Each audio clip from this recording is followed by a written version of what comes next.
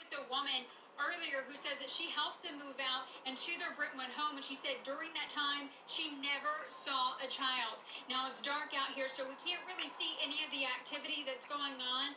Also, we're not allowed to be on this property, but earlier Skyfork captured a lot of activity with dive teams in the water, searching a pond at this apartment complex.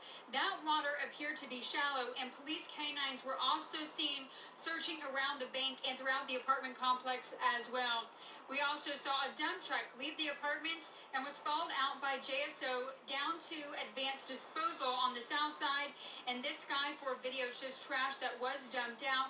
And we also saw JSO officers putting on bright yellow moon suits, and you could see them digging through that trash. Now, I've also spoke with community members who stopped by here wanting to help with this search. They looked through the woods trying to find the little girl. Obviously, her disappearance has shaken the entire community. They're just praying that she'll be found safe. Now, we'll continue to keep you updated about this search as soon as we know more. Reporting live from the south side, Worley PL Channel 4, the local station. Joy.